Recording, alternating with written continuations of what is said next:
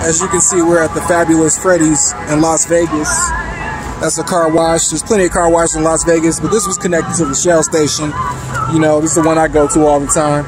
And for $33, you get the inside, outside. You know, they got the Roberto's Taco Shop right here. You can go ahead and add this to, you know, your player places to get your car washed in Las Vegas. You know, a player don't really want to get his car washed everywhere. So, you know, this is the spot I go to because they got some consistency. As you can see, the after truck right there, that's my truck getting waxed up, shine. He's on the tires right now.